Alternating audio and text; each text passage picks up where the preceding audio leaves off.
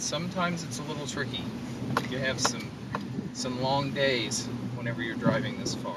My name is Jason Lovitz, and I'm a doctoral student here at the Scripps School, and I'm a little bit more challenged than some of the other doctoral students.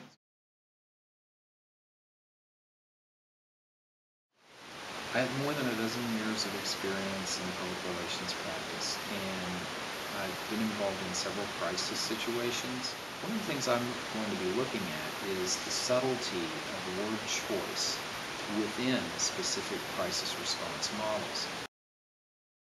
I'm also a full-time communications manager at a nuclear facility, in addition to being a husband and father of two.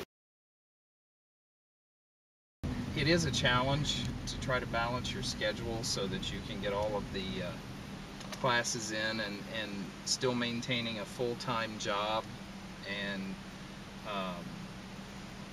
of course then family and home life too. It didn't take very long at all to realize why this is one of the best journalism schools in the country.